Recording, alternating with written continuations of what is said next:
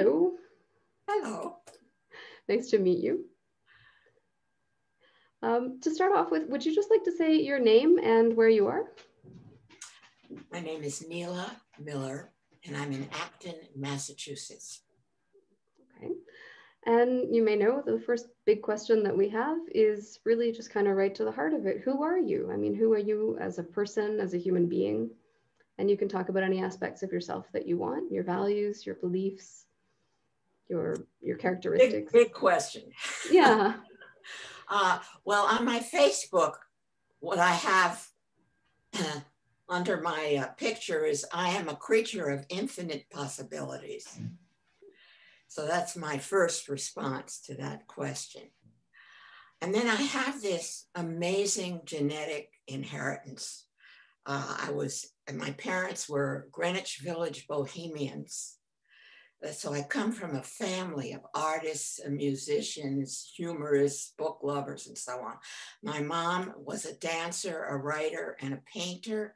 She was also a fantastic entertainer and cook, a great housekeeper, and she graduated with honors from Hunter College when she was 77, because when she was younger, she had to work. And during that time at Hunter, she wrote a couple of books, and I helped her put together some books of poetry that she'd done. And she also worked on Madison Avenue as an executive secretary and graphic designer for the Tea Council.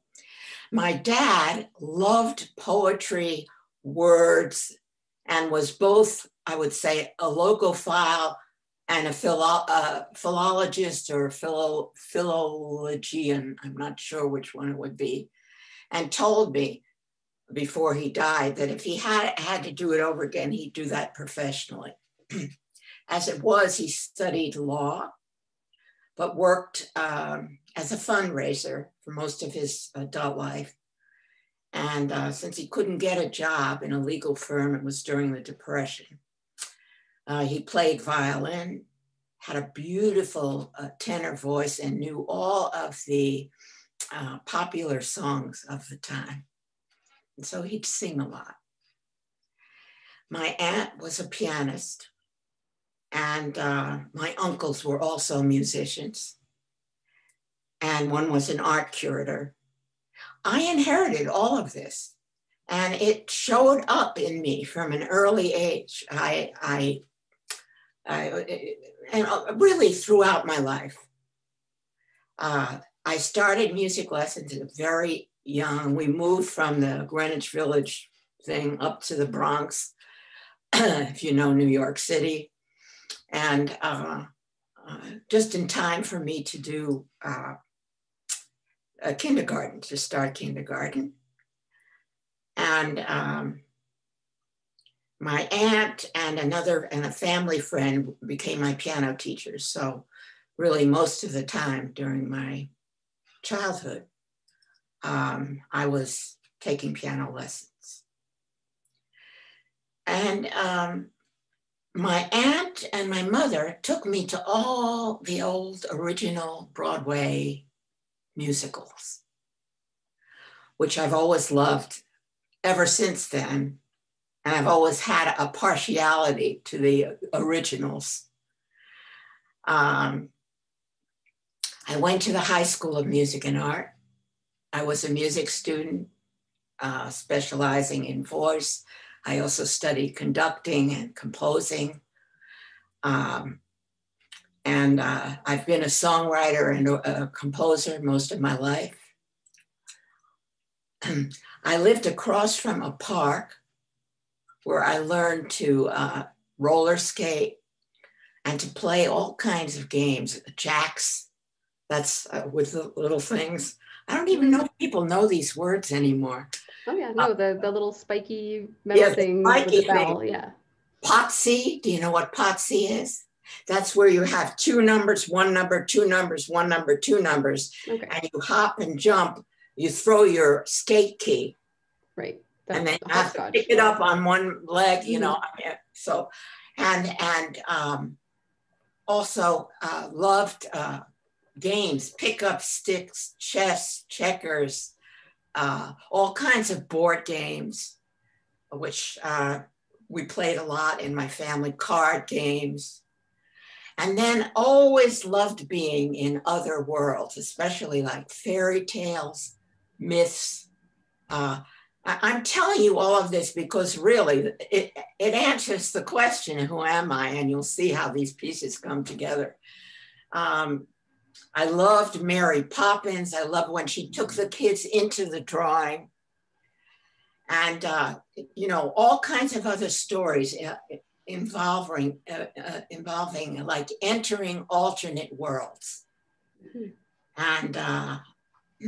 And then when I got to college, I went to Antioch College, which had a work study program, and I was a theater major.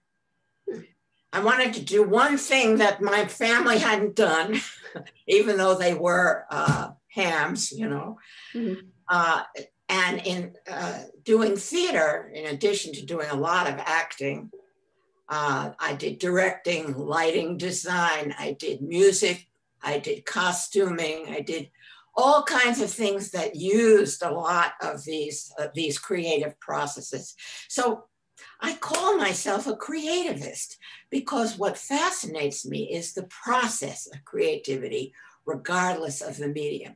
And I move around from writing, I've written a number of books, to doing artwork. Right now, this is my show and tell. Right now I'm doing, I'm doing an art class with a group of people on Zoom. And each time I try to do something different. So this last time it was paper folding and then using the both sides, because now you have 3 dimensions, mm-hmm. And doing collages and using each plane as a separate little place to draw and stuff. And then how do you bring it all together so that it works, you know? So I do a lot of mixed media art like this and all different kinds. I think you sound very multidimensional. It's just the word that. That's right. And you can see behind me, in the opposite wall is a painting of my mother's. And then on my bulletin board, I have all different kinds of things that I've been working on. So, so much later in life, and I'll talk about this separately, when I was introduced to the virtual world of Second Life, it immediately caught my fancy. Here was a chance to go into a 3-dimensional alternate world, which was, of course, something that I loved from the time I was a young child through mm-hmm. reading and books, and also through, I lived across the street from a park, which is where I did all of those outdoor things. And my friends and I used to go underneath these large trees and bushes and create homes out of acorn shells and sticks and all kinds of things. We would actually create these little worlds and then play different characters. And so I've been exploring that for at least, I don't know, 12 or 13 years. So I will pause and see what's mm-hmm. the next thing you want to ask me. So. No, I mean, that all, I never question what people answer when I ask them who they are. I mean, like the answer is the answer. So, but I'm wondering, I mean, you said creativity, but is there any other particular value that you would say that you sort of organize around, or principle in yourself, in your life? Yeah, I have several of them. One is from the great Shakespeare, to thine own self be true. Try not to do anything that you won't enjoy, if at all possible. And that's especially true in my later life. Of course, creative process is a primary value of mine. Mm-hmm. Lifelong learning. Matching skills with needs. I think that those are the main ones. And of course, they affect how I provide service to other people. And, we can get into that later. But yeah, I would say those are my main values. Okay. And another question would be, what comes to mind as a particular event or set of circumstances in your life? I mean, you've talked a bit about your family, your origins, but is there a particular event that you would say really impacted or shaped you in a significant way? Well, I can tell you about the event that led me to becoming a Gestaltist. When I was in college, I said we had a work-study program. So you spent one semester on campus, and then you went on to a job for 3 months, then you came back onto campus and so on. And one of my first jobs was with Scribner's bookstore in New York City, very well-known bookstore, 57th Street. And my job there was doing research upstairs above the sales part of the store for people who wrote in and wanted to know where certain poem lines came from, certain quotations and so on. And it was my job to get that information and then send it to them. So you were like the original Google. Yeah, really. I never thought of it that way. They send you the quote and you have to give them the reference. But at the lunch break at noon, I'd go down on the arts and psychology balcony. And my job was to relieve the people who were the salespeople there so they could go out to lunch. And when there were no people or customers in the store, I would look at the books that were on this balcony and pull out ones at random that looked interesting or that I'd never heard of or, whatever. And one day I came across Pearls, Hefferline, and Goodman's book on Gestalt therapy. So I open this book and I start to read and I have an epiphany. I'm thinking, this is how my brain is organized. These people are speaking directly to me. I loved the combination of didactic and experiential material in the book that you could actually do exercises, So I read that one from cover to cover. And then I got all of Pearl's books, Ego, Hunger, and Aggression. And I know that another epiphany was when in Gestalt therapy verbatim, because it still stays with me. He's working with a guy in his dream, and the guy's dream is that he's walking up a steep mountain path. I don't know if you remember this. And Pearl says to him, be the path. What would the path say? And the guy says, all day people are walking over me. And I thought, oh, Jesus. And that's when I understood the accumulation and the assimilation of dissociated parts. And that also has been a theme for me throughout my life. Global thinking, walking in another person's shoes, taking positions that are not your fixed positions and exploring them. Of course, Gestalt prepares you beautifully for this, but I do it in all kinds of other ways, and I'll describe that later. Okay.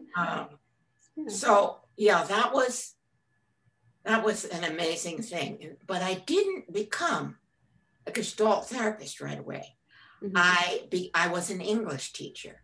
I still have that, all the word love, and I did a lot of work with dramatic literature, with Shakespeare, and making it palatable for kids who had no idea who Shakespeare was.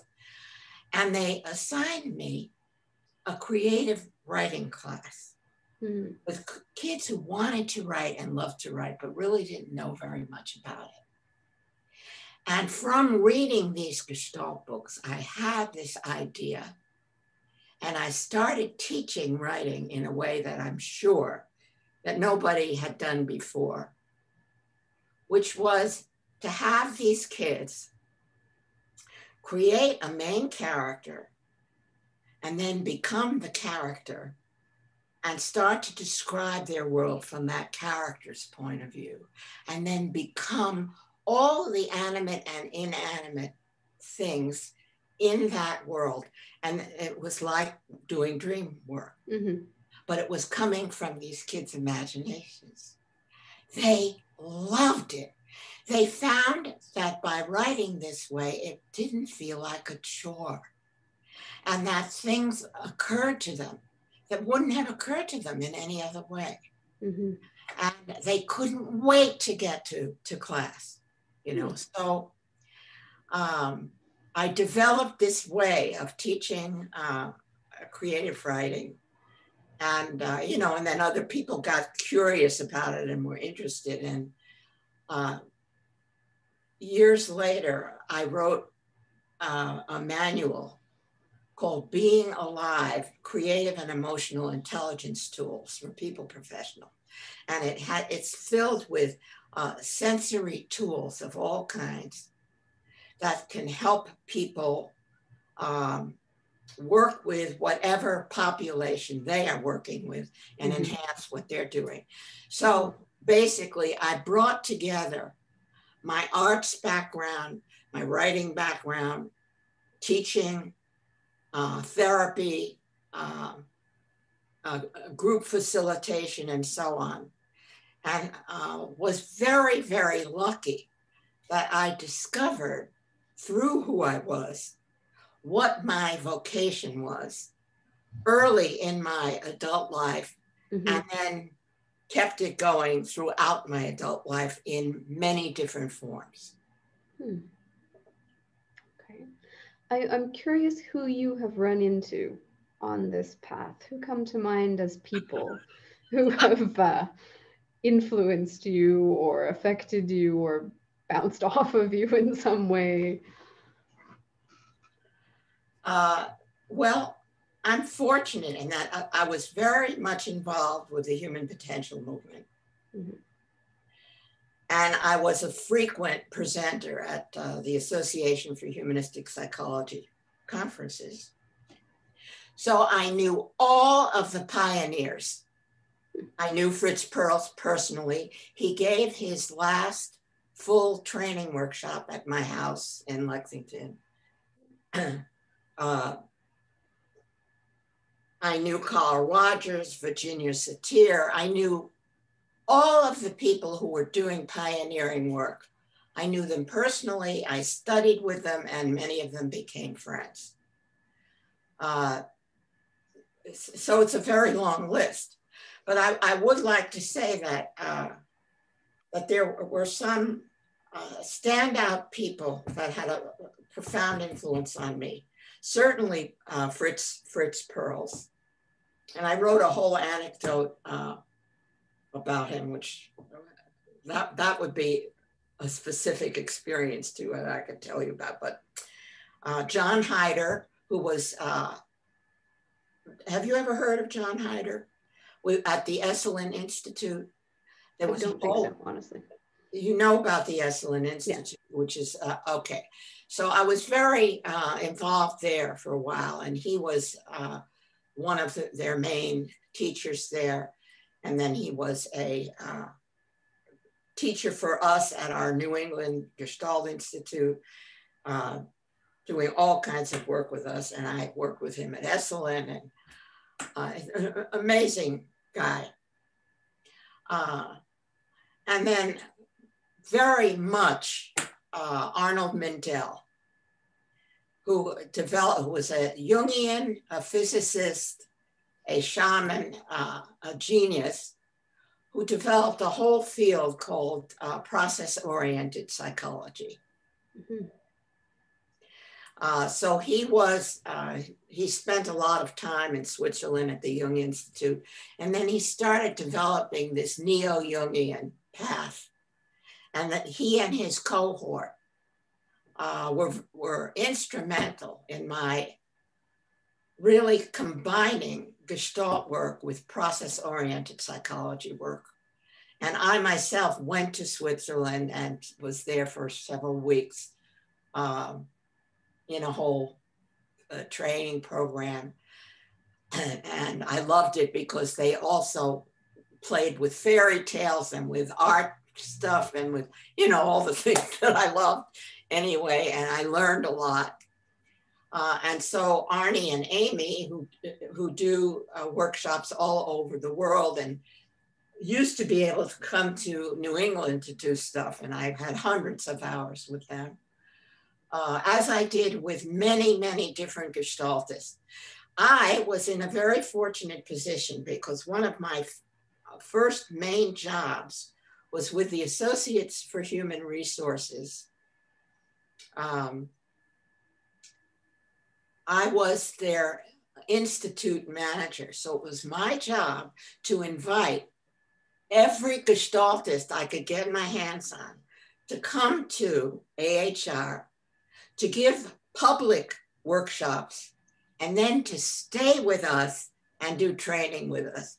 And so I have to say that I have done training probably with a dozen different prominent Gestalt people. I was very, very lucky in that respect that the AHR was one of the Associates for Human Resources, was one of the main learning institutes for humanistic psychology on the East Coast, in the Northeast. And so we brought not only Gestaltists, but bioenergetics people, and all the different categories of people, and they would do public workshops and then work with the staff. And I'm curious what it is. I mean, it sounds like this is obviously a huge part of your life and is really interwoven with a lot of different things. But do you have a favorite part of Gestalt? And that sounds like such a simplistic question, but is there a particular piece of it that you've fallen in love with? Gestalt art therapy. What's that like? Janie Ryan was one of the people that I met, and I learned from her, and she also learned from me. So we had a kind of a peer relationship where we fed off of each other's stuff. So, I had her book on Gestalt art therapy, and it was just a perfect marriage of who I was with what I was interested in Gestalt.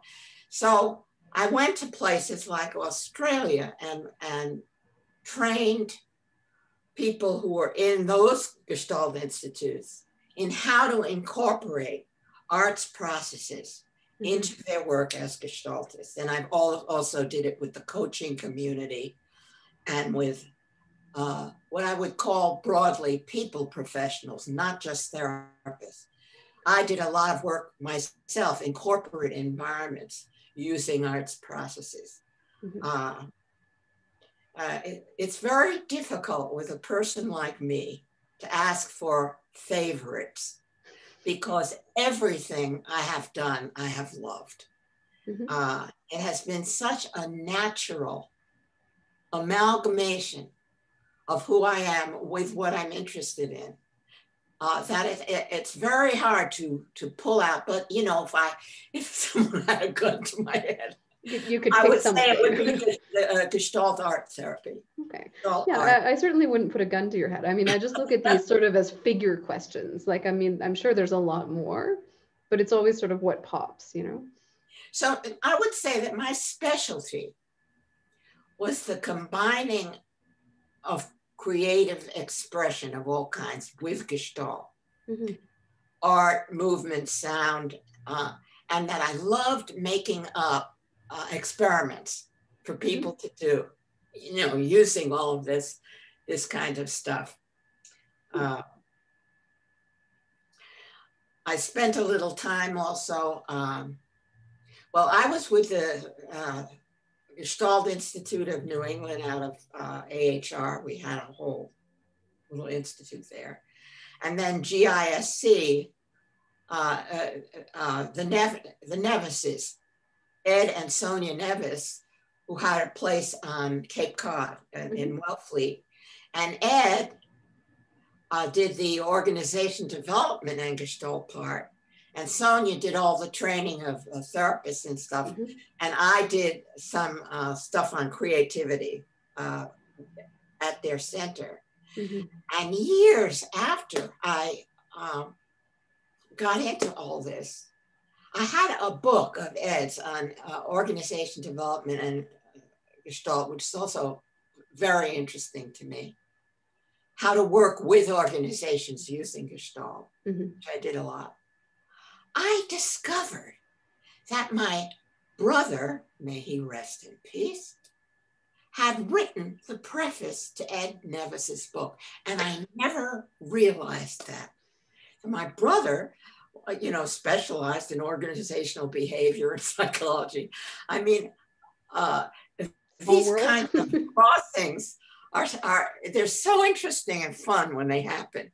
You know, these kind of unexpected synchronicities.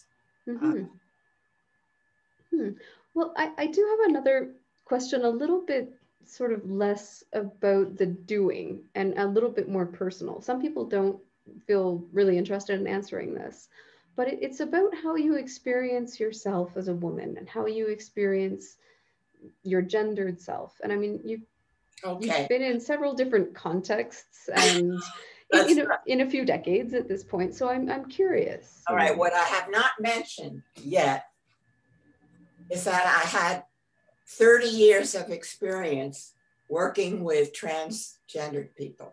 And I wrote this book, the very first book, with a Gestalt slant to it called Counseling in Genderland.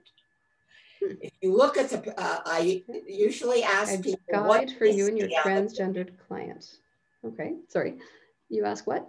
I ask people what they see on this cover. And it's very interesting that most women see that this is the same person. A lot of men do not think, they think the man is a separate person from the woman on the cover. But this person who helped design this cover, that was me, younger, used this book to come out to his family and his world. So, working with transgenders, I did a lot of workshops in the old days for cross-dressers, males who had discovered their femme sides, teaching them what it is women do when they're in groups together, how they respond to each other and so on, which they had absolutely no sense about at all, because they'd been trained to have poker faces and not do much reacting at all. There was a sense of segregation in what you're saying as well, like, you know, the men with their brandy in the parlor and the women somewhere else. Well, and in business settings, right? That you're not supposed to let on what it is you're thinking or feeling, because someone can take advantage of you and then you lose your position of power. Okay. But women have all this relational stuff. I mean, their bodies are made to feed another human being, to carry another human being inside them, you know, which is something that men are not privy to. So this whole question about, you know, being a woman, again, I have to bring in this global perspective, because from having worked with transgendered people and who have moved from one gender experience to another.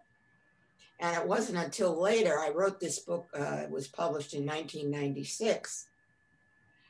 Mainly cross-dressers showed up at the, you know, the event was Fantasia Fair in Provincetown, which was an open town, one of the few really open towns in this country. And, you know, I was doing all these workshops to help these guys develop their femme sides. Now, later on, transsexuals started showing up both ways. Mm-hmm. Femmes to men to femmes. And so that was a whole other broadening out of, and when I wrote the book too, in my preface, I talk about, well, what did this have to do with me and why was I so fascinated with this field? I was introduced to it by a leader of the community who I met actually at an AHP conference, Ariadne Kane. I brought him to AHR to do some stuff with my trainees. And then we did things at a AHP conference together. Mm-hmm. Fascinating experience. That's another whole anecdote. And then he brought me to Fantasia Fair to work with people, you know, doing personal development groups, therapy groups, coaching. And it was an amazing thing because I felt like I learned a lot about myself, about fantasies I'd had, about being sexually being a male, which especially when I didn't have a male sex partner in my life, you know, and then having these women's clothes over this fantasy, you know. And so it was like a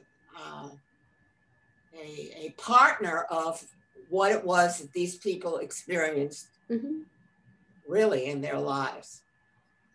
You know, I'm not sure what, if I look up at the camera light, is that when it looks like I'm looking at you? Yeah, but I think everybody at this point understands that eyes anywhere on the screen are coming through. Okay.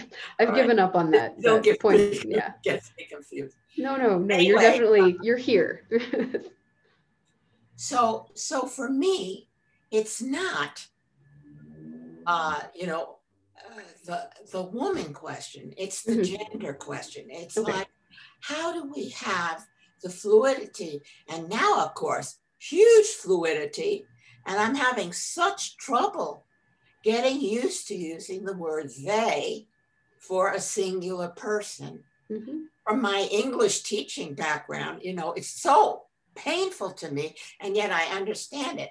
But when I wrote my book in the mid-90s, I said right at the beginning, we have a dilemma with language because these pronouns do not explain or express all of the variations along the gender spectrum that I've come into contact with. And we need a linguist, we need a Noam Chomsky, we need somebody who's going to take a look at this. And I said, but because I don't have anything to work with other than she and he, I will alternate them throughout this book. So that's the way I dealt with that dilemma, but I brought up that very problem. So now it's so fascinating, Heather and everybody, to see what these young people are doing in trying to craft language that expresses who they are and what they want to be called. And so, you know, because of this life experience of working with transgender people, it's a much more complex question than who am I as a woman? Of course. Although I certainly identify as a woman, as she and her, but there are many, many layers to that from this work. Yeah. And can I ask another question? I don't ask everyone about this, but you said a word just before we started recording. You said the word legacy. So I'm also curious how you're experiencing your age, yourself at this age. Because I Well, mean, like a as you lot of people can make see, assumptions about gender and sexuality. yeah, A lot of people also make assumptions about age. And that's I'm curious. well, I'm a little vain because, of course, I look quite a bit younger than my 85. I've got very smooth skin. Mm-hmm. You know, that's also a genetic legacy. My mother was always taken from my sister, and my daughter, who's in her early 60s, also, you know, looks probably 15 years younger than she is. Mm-hmm. So that's a genetic inheritance. But the experience? And the other thing is that, of course, I get feedback all the time that my energy is the energy of a much younger person Mm-hmm. than the 85-year-olds that a lot of people know. Yes. So I don't even think of myself. I mean, I have a kind of ego pride, I guess, in the fact that I am 85 and I've had a huge amount of life experience. So that when I answer these questions or I'm talking about all this stuff, it's understandable that my age puts me in a position of referring to all kinds of stuff. I mean, I was born in 1935 when we still had ice boxes and the milkman delivered bottles outside the door. You know, I mean, I've lived through a complete change. Now, my mother, it's interesting too, was way ahead of her time. And Sounds so, very much like that. you know, she went to college when she was 77. She was always at the growing edge of things. Mm-hmm. And so I never personally had the idea that you're limited by the number.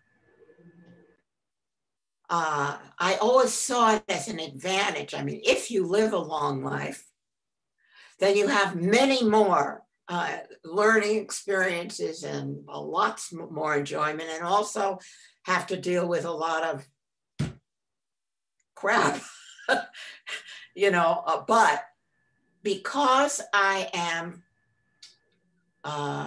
what I say, I have a happy brain. Mm-hmm. I've always been a happy person. So internally, I'm greatly happy. Externally, the world is in a mess, and I feel a lot of compassion and empathy for people who are struggling all the time. I should also mention that because I grew up in New York City and I went to a fully integrated camp in the 40s with as many Black kids, or we called Blacks Negroes at the time, Mm-hmm. because the camp director really wanted to make sure that this was multicultural, multiracial, multi-ethnic, and so on.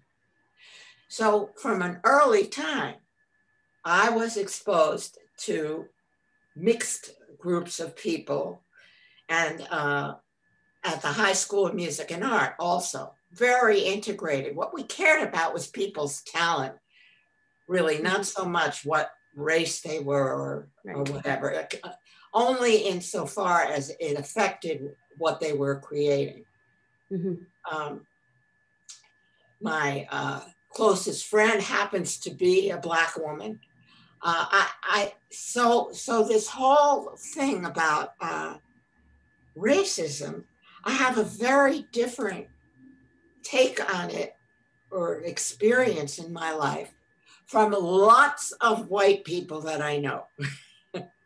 And, you know, I'm also in a Unitarian church, Mm-hmm.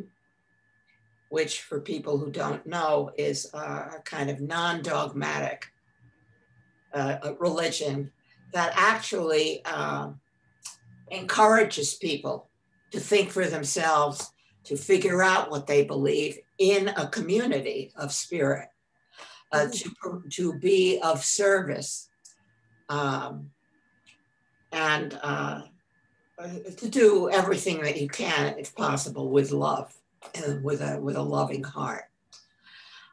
So I loved that, you know, when I discovered that religion, I wanted to be part of the spiritual community, but not one that told me what to think and what to believe.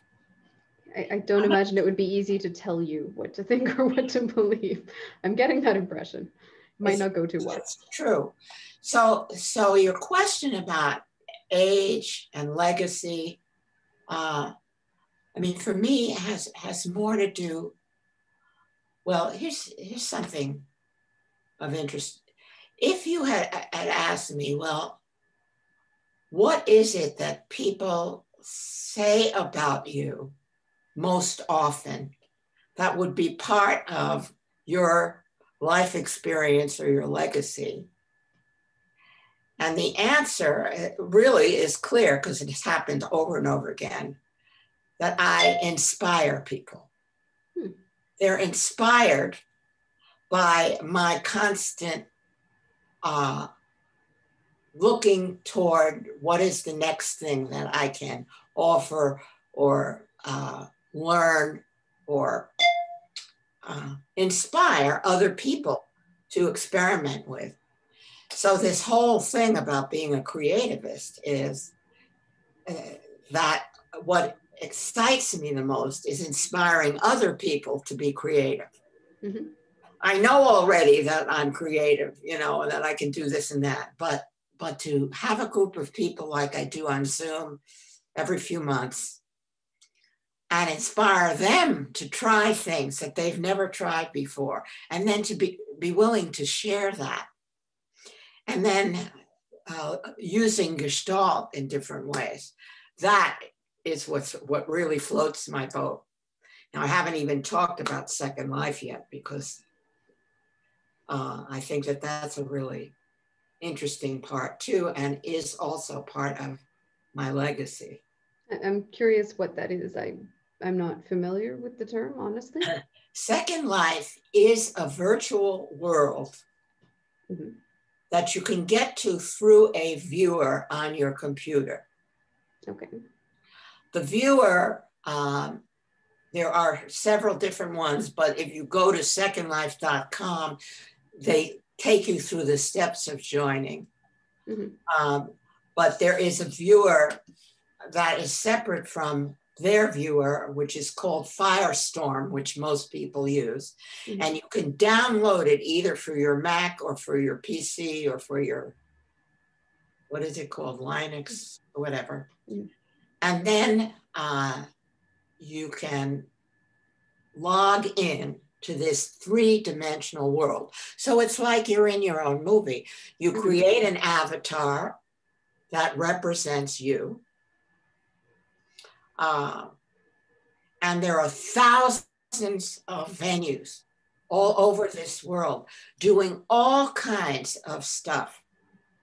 Now, of course, what attracted me, I heard about it actually from one of my transgendered friends, is the creativity that you can create all kinds of things. You own what you create, not the people who own the business of the viewer. There are educational groups. There are people raising funds for all kinds of diseases, like the Michael Fox's and the Parkinson's thing.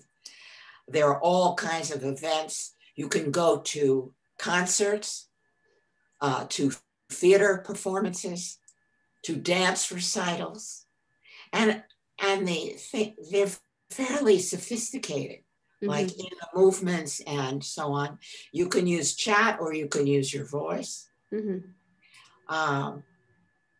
So I took my skill set from my physical life and I brought it in to Second Life and started using the technology there, like the building technology. Under the build program, you have all of these different geometric shapes that you can make things with and put them on the screen. I hope that whoever's watching this is understanding what I'm talking about. Well, I'm actually remembering having heard another friend tell me about some of this. I just didn't register. I don't think I was quite ready to imagine a whole second layer of life. Yeah, it's amazing. You know, for one thing, you get free exposure. As an artist, you can bring in pictures of your actual artwork, put them in a virtual gallery. People can come and see them. And then you can tell them what your website is, and they can go and they can, so you can, and the same with musicians and writers of all kinds. You can get exposure that you would never get otherwise. Right. And meet all kinds of people who are interested in what you're doing. So it's a wonderful way for people.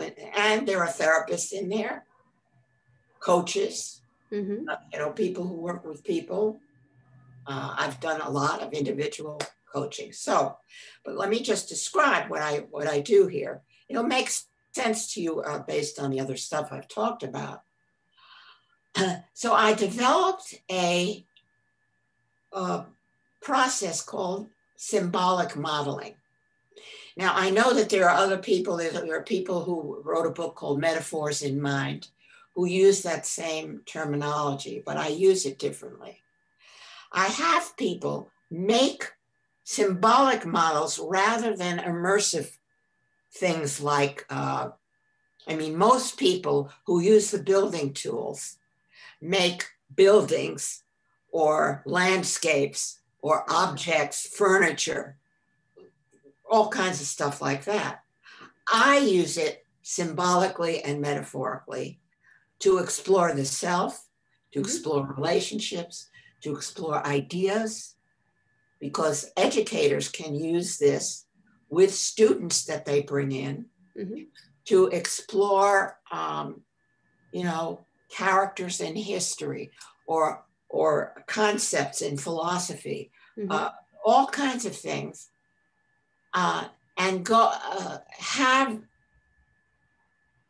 new perspectives or insights that you would never get from just thinking and talking alone.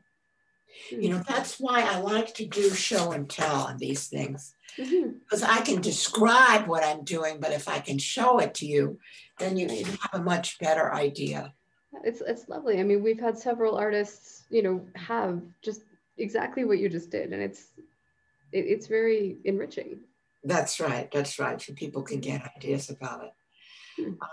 These days, I'm retired, but I'm busier than ever because I'm teaching all kinds of classes in the Second Life.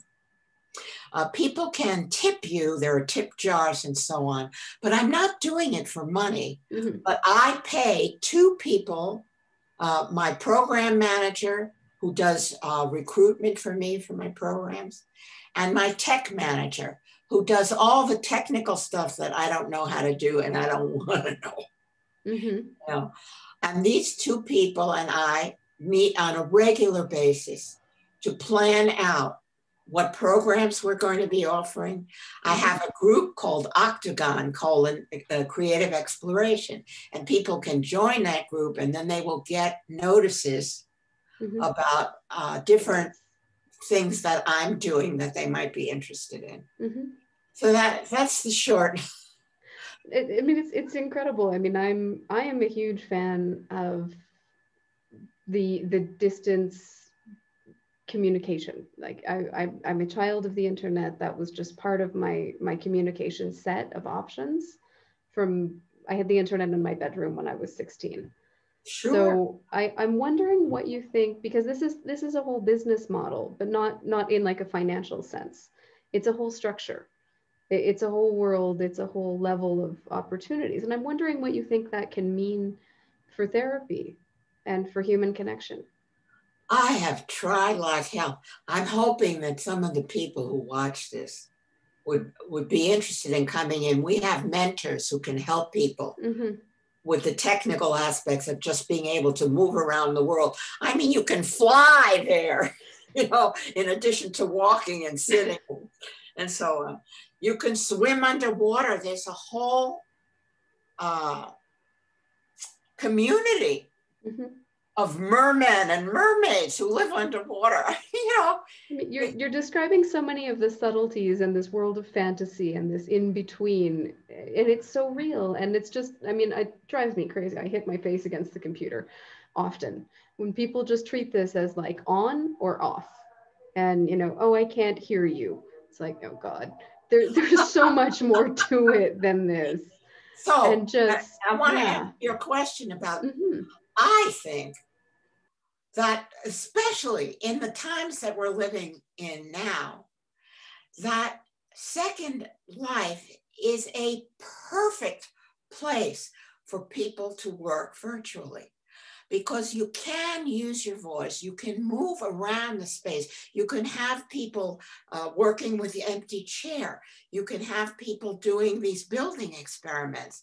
They can also do drawings at their workstation and then upload them so that you can look at the drawings together. You can do relational work. I've done works with couples there.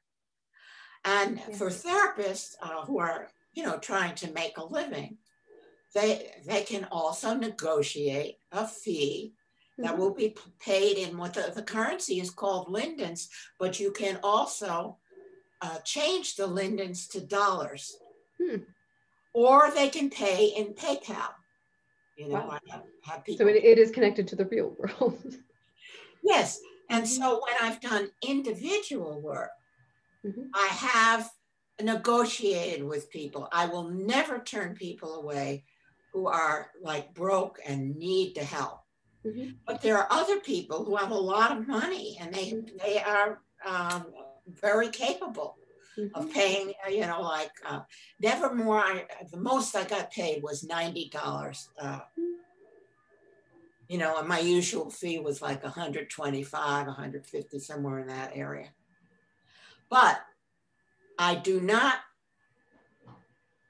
interested in using Second Life as a moneymaker, but I'm telling other therapists that if you want to come in and try creating and bring your people in, that's another important thing. Don't try to find clients who are already in Second Life. They've already found whoever they want to work with. You need to bring in your own clients. So the idea would be for you to become very comfortable using the world so that you can then help other people learn the basics of using the world. So Heather.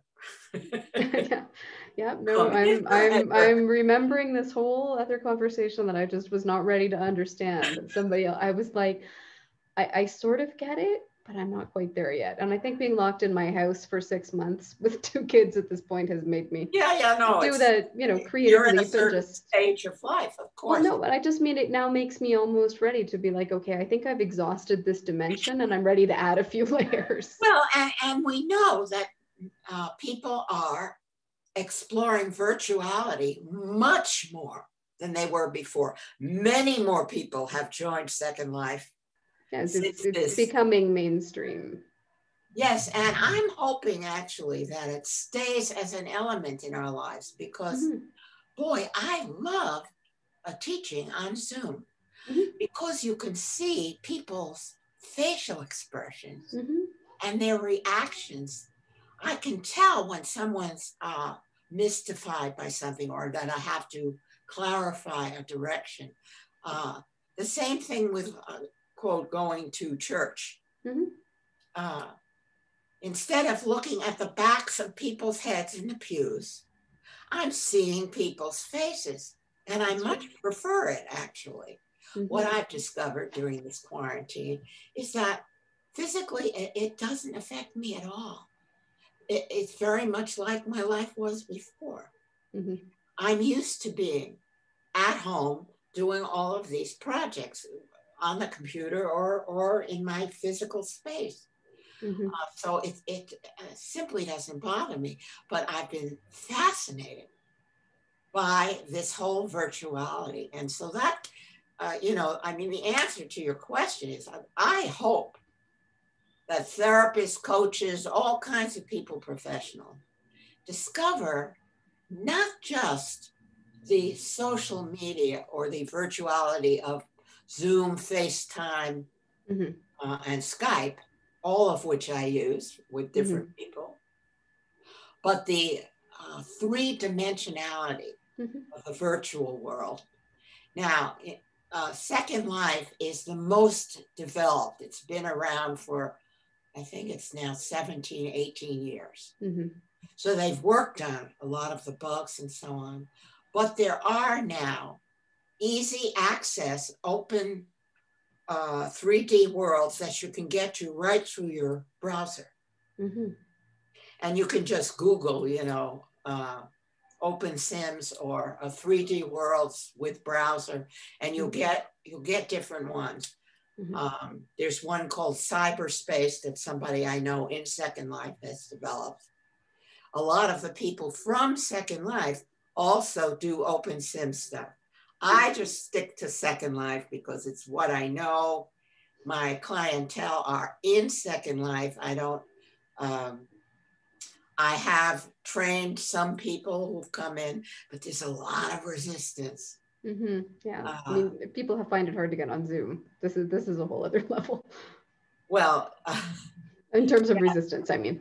Yeah, getting into Mm-hmm. learning this virtual world. But of course, it's like everything else. It's so easy when you know how.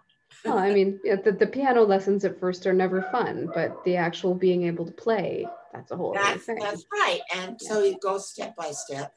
We even created a self-guided orientation venue so that people can do it in their own time and can do one step at a time and just keep coming back to the place. And they will learn how to do all of the basic stuff on their own if they want to. I'm just fascinated and loving the fact that you at 85 are schooling me on your digital, three-dimensional, virtual world. I think this is amazing and I'm loving this. In other ways, I'm a Luddite still. I have had a computer since 1984. Mm-hmm. File transfers are so difficult for me. Transferring files from one place to another, or like asking you about this interview and how this can be put in different places. Mm-hmm. It's very difficult for me. Mm-hmm. And other things I'm a whiz at. And Mm-hmm. people my age, very few of them are Mm-hmm. whizzes at this stuff. Yeah, and it just does not everyone has the passion or the interest in sort of making that creative adaptation. But I'm looking at this sort of coming back to some of the first things you were saying, about creativity, about expression, and the word that comes to mind is depth. I mean, just finding another layer and another layer, and I think that's right. Mm-hmm. Well, I'm thinking about also strengths. Like I would say, my strengths are the ability to empathize and put myself in positions that aren't necessarily my own, Mm-hmm. and to help others do this. Mm-hmm. Because when you have that, it's kind of a field theory thing. Absolutely. That you can't occupy two positions at the same time in a field. Mm-hmm. And unfortunately, when people are trying to work with very difficult problems like climate change, for instance, I did a whole program on that in Second Life, and I also have videos. I have all kinds of videos. I always ask people to come out of their fixed positions and try like a dozen other positions that are not theirs and argue from those positions. And what they discover is that there's always a small percentage of them that is that other position. But until they give themselves permission to argue from that position, and then I have everyone else build arguments for these positions, they are not prepared to deal with people from in other positions. Once they do this work, and this is a Gestalt thing too, you become each of these positions. Projection and inclusivity and all of that. That's right. You are in a much better position to tackle the larger program of, you know, what is it that we do with this problem of climate change, at least in people's attitudes and being able to talk with other people. Like one of the great experiences I had was to invite a fundamentalist to lunch. A particular kind of fundamentalist, or? A Christian evangelical fundamentalist, who's because I had attitudes about that. Okay. Like, stay away from me, you know. It was wonderful. I don't want to take the time, but this illustrates the value of this strength of being able to take different positions. All right. I'm very generous with resources and with support. It's probably obvious from what I've said too. I will give people materials. I will help people with things that they're ruminating on. And money has really nothing to do with it. I have a wicked sense of humor, and I use it a lot to make a lot of things bearable for myself and for other people. You know already that I'm extremely creative, intellectually and artistically. And I'm so grateful thus far that I haven't developed any signs of dementia. Occasionally I'll forget a word, but so will you. I'm very positive and optimistic, and I do believe that there are ways, even in the crummiest kinds of situations, to make headway.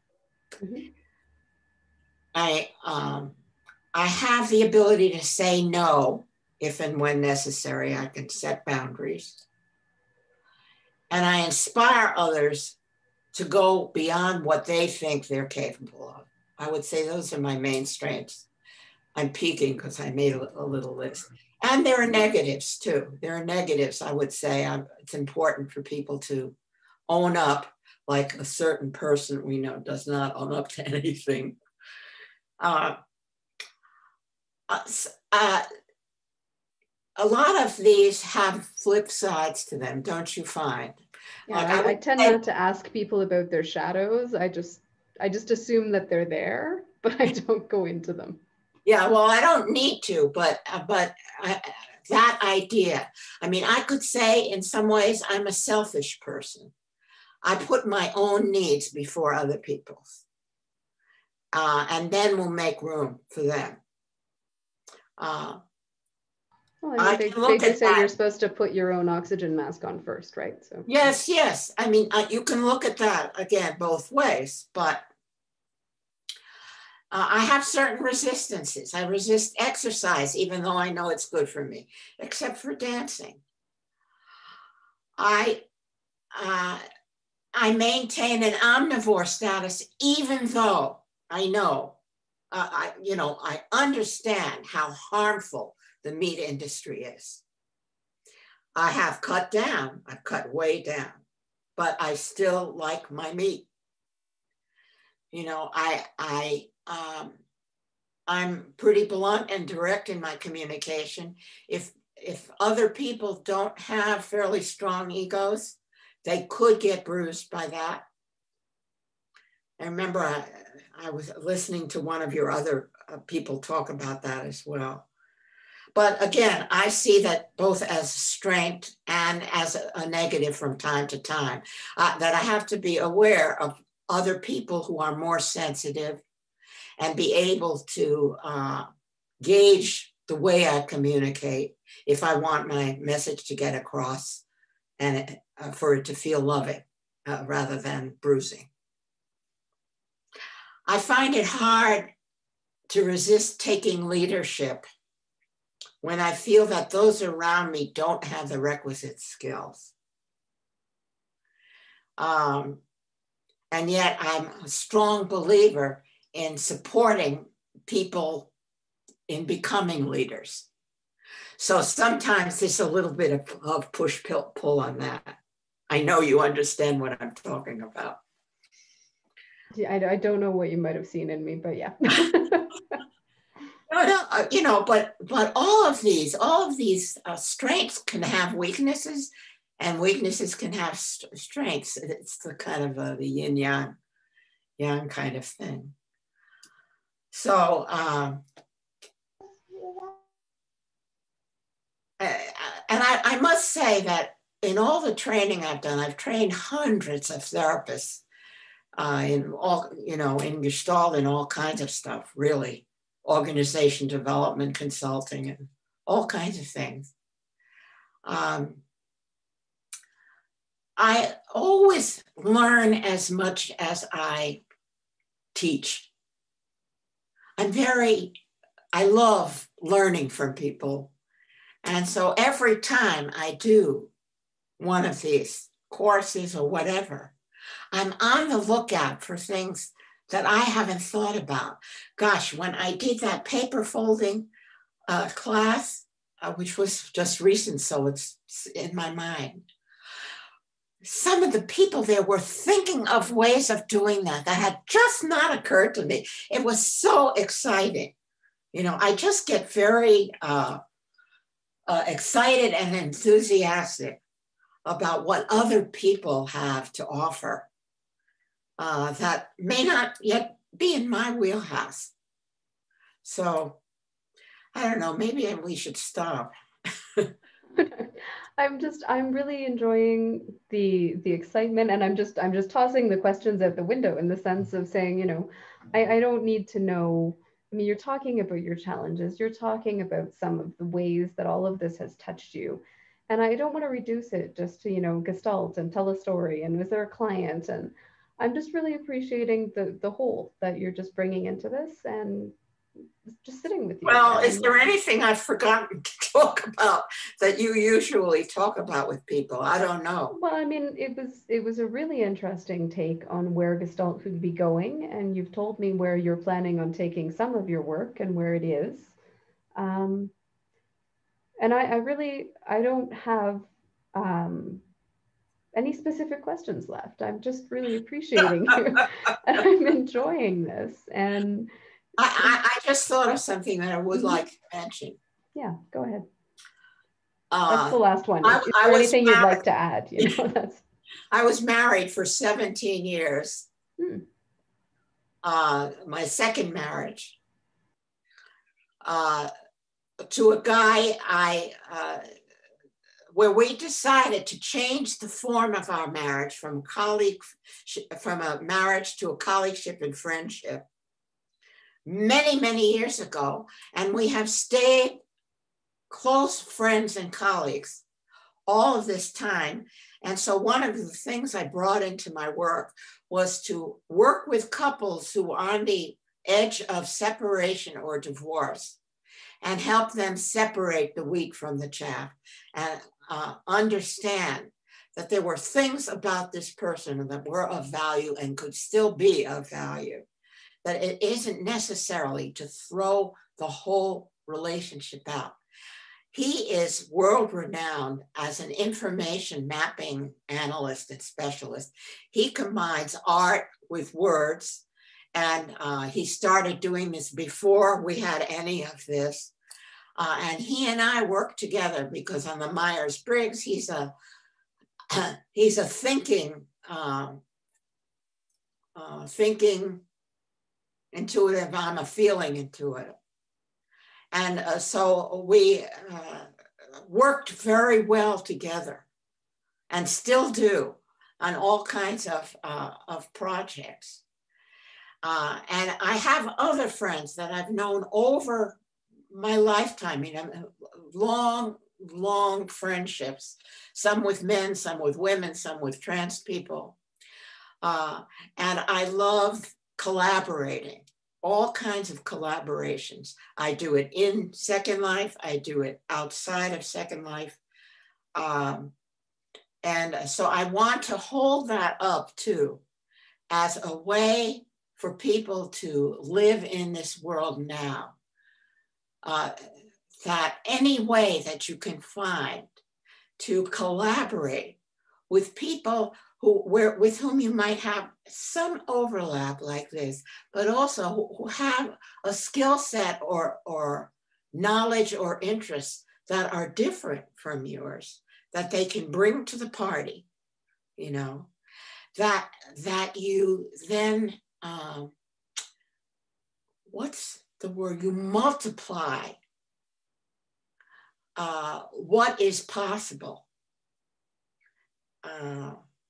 Many, more than fourfold, I mean, many iterations of what is much more possible than you're trying to work on your own with just your own thoughts and your own talents. Mm-hmm. I think it sounds very much more enriching than an individualistic, I can do it by myself, I'll work on myself, I'll do it from my own home institute only, and that kind of paradigm. And especially in this day and age that we really need these kinds of collaborations, because like that art project I was talking about, other people will come up with things that never occurred to you, and vice versa, which you can then create something else wonderful with. So no, I'm excited about hearing this. I mean, it's collaboration and connectivity and just, again, the depth and the more and more layers. It's exciting. This is a very exciting conversation for me. Lifetime. Oh, Heather, I don't like the idea of having to give up life.